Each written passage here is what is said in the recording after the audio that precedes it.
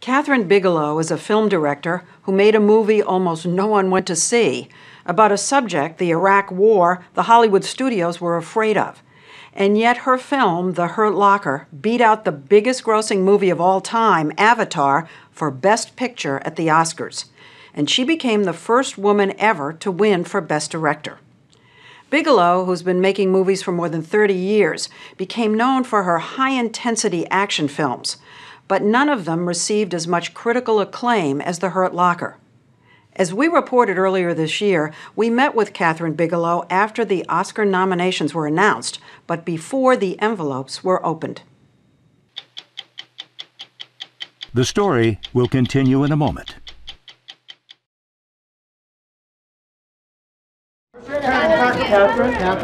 Critics say that Kathryn Bigelow's Hurt Locker is the best war movie made in years, and there was an irony in the fact that it was up against James Cameron's Avatar. How sweet is this, to be head-to-head with your ex-husband? Incredible that the two films were made by people who are married to each other. You couldn't have scripted it. Well, there's this whole thing that's going on where people love to create a headline, the Battle of the Exes, you know, War of the Roses. We were married 2 decades ago for a brief period of time, and we've been friends and collaborators since. As we talked about this with Bigelow at a ranch where she escapes from the hoopla of Hollywood, she said she and Cameron are now such good friends, they swapped scripts and early versions of each other's movies. When he saw Hurt Locker, did he say, you ought to do this, you ought to do that? He said cut negative. What is cut negative? That means perfect? Cut negative means you're done editing. Cut negative means it's perfect. It was a big compliment. And her little movie ended up with just as many Oscar nominations as Cameron's blockbuster, 9 for both. I was stunned, shocked, thrilled beyond belief. Best Actor. Yes. Best Screenplay. Best Picture. Best Director. Yes. In The Hurt Locker, a riveting 2 hours filled with fear and violence, Bigelow shows how terrifying it is for a bomb squad in Iraq. Butcher shop, 2 o'clock, dude has a phone! Here, they're trying to stop that butcher from detonating an IED with his cell phone. Put down the cell phone! By using wobbly handheld cameras, Bigelow heightens the tension and the sense of immediacy. She wants the audience to feel like the 4th member of the bomb squad. The ground just erupts out of nowhere. I mean, it's just an incredibly harrowing, dangerous, volatile environment. She sees the film both as anti-war and as a tribute to the soldiers who sign up to do this kind of work. These are men and women who volunteer, who are there by choice, who are walking toward what you and I and perhaps the rest of the world would run from. And they arguably have the most dangerous job in the world, yet they're there by choice. They don't know where to look. You don't know where to look. It's an invisible enemy, and you don't know if the man on the 3rd floor balcony is shaking out a rug or calling in a sniper strike. But beneath all the action is a film about the psyche of soldiers under siege. Bigelow opens the movie with a quote: "The rush of battle is often a potent and lethal addiction, for war is a drug." But it's also a sense of meaning and purpose that nothing else in your life can replicate, except the battlefield. Her main character, Sergeant Will James, can only function when his life is in danger. He's a go-it-alone cowboy who breaks the rules. Oh, God. And terrifies his squad members with reckless behavior. What's he doing? I don't know. I'm gonna die. I wanna die comfortable. He's fearless as he looks for bombs. And when he defuses one, he then has to deal with the usual secondaries. Secondary. Take cover, get in the wall, get in the wall!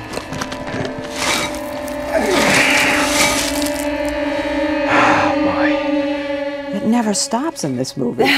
Really, it is one intense moment right after the next. Right. Without let up. Without let up. She likes to watch, and she captures. She's a painter. Jeremy Renner plays Sergeant James. I don't know anybody who has seen this movie who says, I can't believe a woman directed this movie. The violence, the macho-ness. What does having a set of ovaries have to do with directing a film?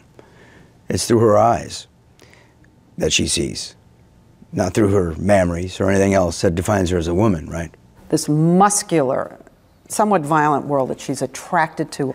Do you understand what it is she's drawn to there? I think the idea of war and conflict fascinates her. And so it's something that's out there in the world that she's trying to understand. But I think she also takes pride in the fact that she can outgun the guys. You know, that just in pure technique, just pure game. She's got more game than most of the male directors out there. Bigelow is 58, and The Hurt Locker is her 8th movie. And if she has a signature, it's exactly that, a concentration on tough guys like Harrison Ford and Liam Neeson in K-19, The Widowmaker, and on daredevils like Keanu Reeves and Patrick Swayze in Point Break, about an FBI agent who goes after a ring of bank robbers. I'm drawn to provocative characters that find themselves in extreme situations, and I think I'm drawn to that consistently. She's been drawn to it ever since the early 70s, when she was in New York studying painting, and one night went to the movies with some friends. The film was Sam Peckinpah's The Wild Bunch, a Western known as much for its body count as its art. It could be very visceral, violent, it could be very bloody. It could... Very, very visceral, very, you know, and you were enraptured with this material. Enraptured because she realized that unlike painting, film could make you physically feel what the characters in the film were feeling. One of her professors described it as scopophilia. Scopophilia? Scopophilia, which is the desire to watch and identify with what you're watching. Is that when you said, it has to be film? I have to make movies? It was like suddenly I had woken up from a drought and there was water in front of me and I couldn't get enough. Watch Hurt Locker and you do feel what the characters feel. As in the sniper scene, where the unit is pinned down all day long out in the desert. The audience feels the fear, the heat, and the thirst.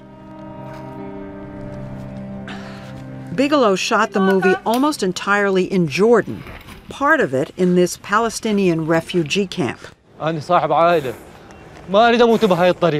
and used displaced Iraqis as characters and extras. With a measly $11 million budget, the actors and crew had to take their breaks in Bedouin tents. No air conditioning for anyone. I think what was in our head was to survive any given day. I mean, you're in the Middle East, you're in the summer, you've got sandstorms, windstorms, probably an average of 115, 120 degree heat. Your lead actor's in a 100-pound bomb suit. The cast had other challenges, since Bigelow often shot takes with 4 cameras rolling simultaneously, never telling the actors where the cameras were. Anthony Mackie plays Sergeant J.T. Sanborn. I've never shot a movie like that before. So you always knew where the camera was always. And had to worry about it. What was my good side, where my light was coming from, how should I talk to you? That's how you make movies. But this was different. This was completely almost like a different. documentary. And it was guerrilla filmmaking. Bigelow held a screening of the film for some real bomb squad veterans. They agreed with her about the addiction of war, that the adrenaline rush and what they do creates a craving for more. Jim O'Neill, who heads a foundation that helps bomb squad techs, told about one tech who got wounded. Lost a leg, got blown up, has lost a leg from the knee down. And he's over there in Afghanistan wearing the bomb suit with the prosthetic. That's the personality. I mean, it's an incredible. Brad Somerville worked on a bomb squad in Baghdad. After you've been there for a long period of time doing this over and over and going down range and you come home, there's an empty feeling inside. They think Bigelow nailed it when she showed how difficult it was for Sergeant James to go home. He couldn't relate to his wife. You know they need more bomb techs. Want to chop those up for me? and couldn't even function when he went to the grocery store to buy a box of cereal. The image in the one that I took away the most was at the very end, was him walking through the grocery store, and that was the one that got me.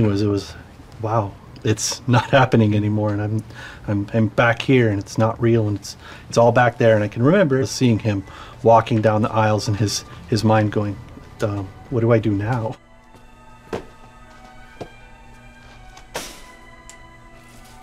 Can we play the clip of when Jeremy talks to his son? But the older you get, the fewer things you really love. By the time you get to my age, maybe it's only one or two things.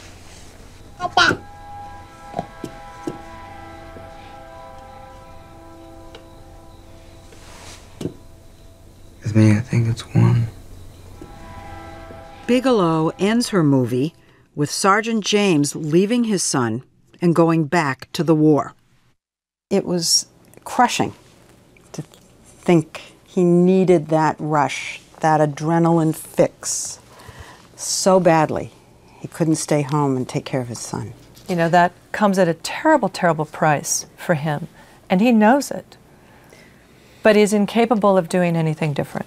Frankly, I thought Kathryn was going to get this, so I'm kind of winging it here. And she richly deserves it. Cameron won at the Golden Globes for Avatar, the only big award Bigelow didn't win. And before the Oscars, he predicted she'd win there too. If she does win and beats you out. You mean when she wins as director? You think she's going to win? I think it's an irresistible story to finally be able to award the very first directing Oscar to a woman. And Kathryn, I'm sure she'll be very ambivalent about this, because she'll be of a mind that, wait a minute, I want to win for the work. I don't want to win because I'm a woman. But I think it's irresistible at the moment of voting, that story. Kathryn Bigelow will not like hearing that. She hates being considered a female director. There's really no difference between what I do and what, a male filmmaker might do. I mean, we all try to make our days. We all try to get the best performances we can. We try to make our budget. We try to make the best movie we possibly can. So in that sense, it's very similar. On the other hand, I think the journey for women, no matter what venue it is, politics, business, film, it's a long journey. The Hurt Locker ended up winning 6 Oscars, including Best Picture and Best Director. Kathryn Bigelow's collaborator, Mark Bowl, a journalist who wrote the script after embedding with a bomb squad in Iraq, won for Best Screenplay.